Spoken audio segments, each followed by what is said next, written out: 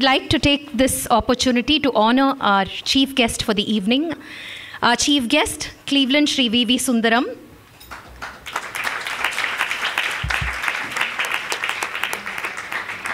He started off his professional career in finance and administration, retiring as the managing director and CEO of Covansys, a US-based technology company.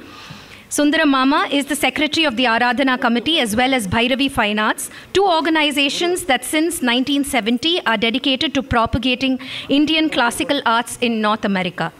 Mama, thank you so much for being here today. We now request Guru, Sangeet Natak Academy Awardee, Acharya Ratnakara, Kalaimamani, Shri Tiruvarur Vaidyanathan to honor Shri Cleveland V.V. Sundaram.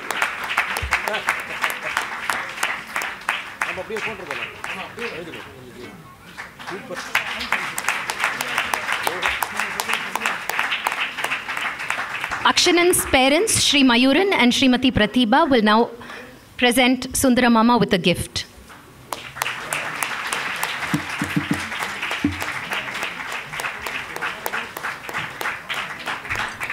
We now request Shri Cleveland V.V. Sundaram to say a few words and bless Akshanan. எல்லாருக்கும் நமஸ்காரம். சாதாரணமாக ஒரு அரங்கேற்றத்துக்கு வந்தானாக்க சம்பிரதாயமாக சில வார்த்தைகள்லாம் சொல்லுவாள். இந்த மாதிரி இது வந்து ஒரு அரங்கேற்றம் மாதிரியே இல்லை, ரொம்ப சீசன்டு ஆர்டிஸ்ட், பல மேடைகளை பார்த்த ஒரு ஆர்டிஸ்ட் மாதிரி வாசிச்சிருக்கார் அந்த பையன்.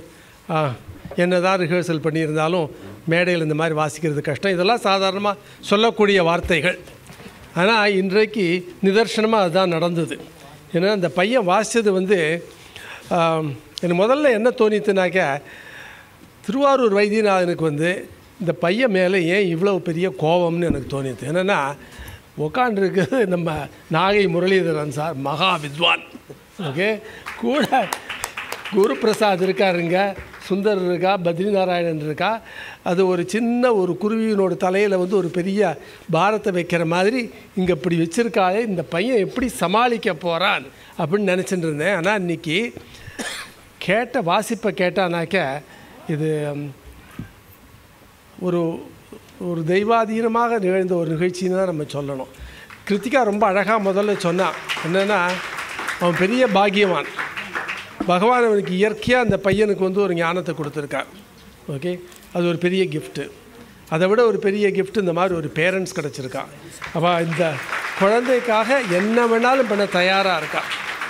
அது ஒரு பெரிய ரெண்டாவது ஒரு பெரிய ஒரு பாக்கியம். மூணாவது மகா பெரிய பாக்கியம் என்னன்னாக்க, திருவாரூர் வைத்தியநாதன் மாதிரி ஒரு பெரிய குரு கிடச்சிருக்கார்.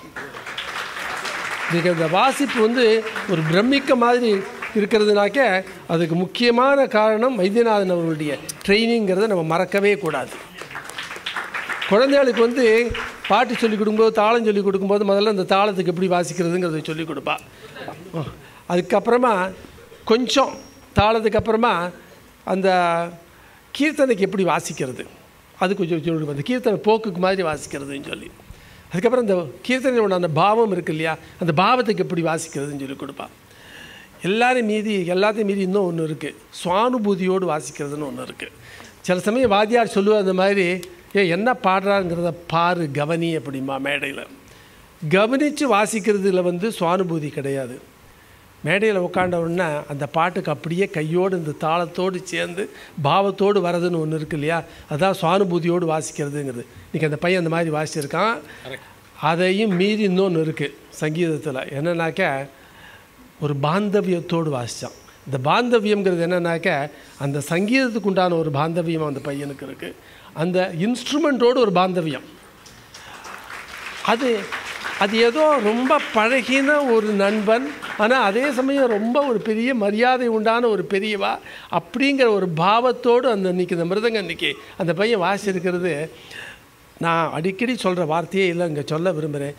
மெய் சிலிர்க்க வச்சதுன்னா மெய் சிலிர்க்க வச்சது. இன்றைக்கி என்ன ஒரு 14 வயசு இருக்கும் அந்த பையனுக்கு. பிற்பேற்பட்ட ஜாம்பவான்கள் இங்கே உட்காந்து வாசிச்சுட்டு இருக்கா. அந்த பையன் ஈடு கொடுத்து வாசிக்கிறான்.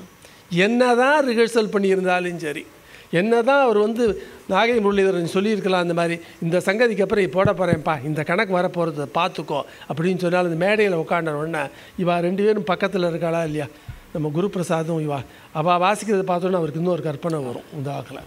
அந்த கற்பனை எதிர்பாராத ஒரு கற்பனை. அது வந்து இது எதுக்கு ரிஹர்சல் பண்ணியிருக்காளோ அந்த ரிஹர்சலுக்கு கொஞ்சம் வேறுபட்டு இருக்கும். முற்றிலும் வேறுபட்டு இருந்தால் கூட வாசிச்சிடலாம். கொஞ்சம் லேசாக ஸ்லைட்டாக டீவியேட் பண்ணாக்கே காலை வாரி விட்டுருவோம். அதை இன்றைக்கி அந்த பையன் அதை அப்படி வாசிச்சிருக்கான். இன்றைக்கி அது என்ன கொடுத்தாலும் சரி அதை வாங்கி அந்த சங்கீதம் வந்து அந்த சங்கீதத்தினுடைய ஒரு இது உரு கெடாமல் அந்த ஒரு காதுக்கு வந்து சிராவியமாக எப்படி கொடுக்கணுமோ அந்த மாதிரி ரொம்ப அழகாக வாசிச்சிருக்கான். சாதாரணமாக சொல்லுவோம் அந்த க்ரெடிட்லாம் வாத்தியாரை சேர்ந்தது அப்படின்னு சொல்லி நம்ம அது நிச்சயமாக சொல்லணும். இவ்வளவு க்ரெடிட்டும் திருவாரூர் வைத்தியநாதனை சேர்ந்ததுங்கிற சந்தேகமே கிடையாது. ஆனால் அதுக்காக நான் அந்த பையனோடு இதை வந்து நான் விட்டு கொடுக்க விரும்பலை. என்னன்னாக்க வைத்தியநாதன் சார் ரொம்ப அழகாக சொல்லி கொடுத்துருக்கார். நான் சொன்னாப்பில் இயற்கையான ஞானத்தில் அந்த பையன் ரொம்ப நல்லா பிடிச்சுன்னு இருக்கான். அதுக்கு மேலே இந்த பையன் உழைச்சிருக்கான். முதல்ல அந்த உழைப்பு வந்து இன்றைக்கி வாசிப்பில் ரொம்ப நல்லா தெரிஞ்சது. இது ஏனோ தானோன்னு எடுத்துக்கல. இங்கே வந்தோம் இன்றைக்கி ஏதோ இது பண்ணோம் எல்லாம் ஃப்ரெண்ட்ஸ் தானே, நம்ம என்ன வாசித்தாலும் அவள் கைதட்ட போகிறா அப்படின்னு சில பேர் வருவா இல்லையா. அதெல்லாம் இல்லாமல் இந்த சங்கீதத்துக்கு இப்பேற்பட்ட சங்கீதத்துக்கு என்ன மாதிரி ஒரு மரியாதையை கொடுக்கணுமோ அந்த மரியாதையை கொடுத்து இன்றைக்கி வாசித்தது வந்து ரொம்ப ரொம்ப பெரிய விஷயம். நம்முடைய எல்லாருடைய பாராட்டுக்களும் அந்த பையனை சேர்ந்தது. முரளிதரன் சார் வந்து ஒரு சின்னதாக 2 வார்த்தை சொல்ல விரும்புகிறேன். மகா வித்வான்.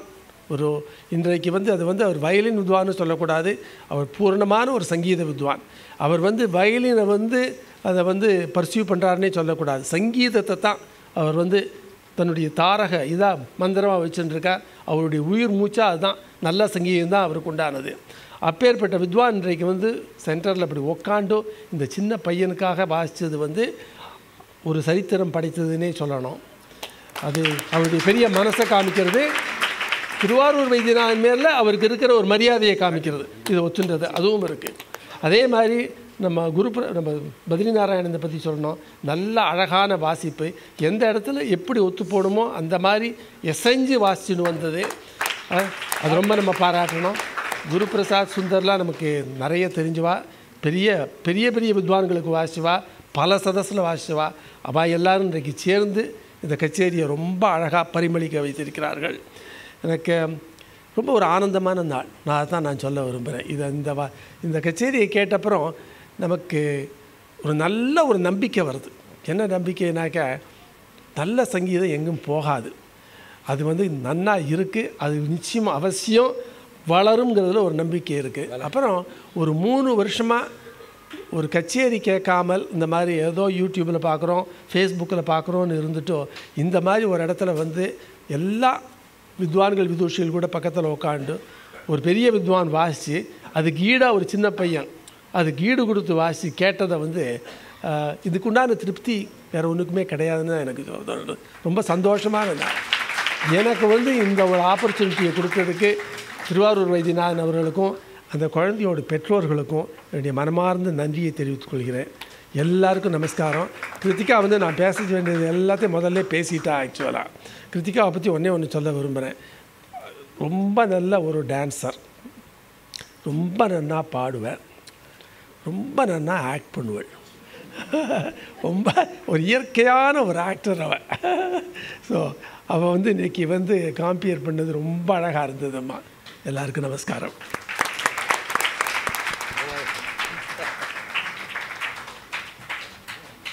Thank you, Sundara Mama. Next, Bhavayami Gopalabalam, the Ragam, Yamuna Kalyani, Annamacharya, set to Khanda Chapu Talam. ஏன்னா எல்லா தாளமும் வருது, அதனால Khanda Chapu தாளமும் அதில் இருக்குது. And final one, I will announce after the Bhavayami Gopalam. அது ஒரு ஸ்பெஷல் இது, அது நான் அப்புறம் சொல்கிறேன்.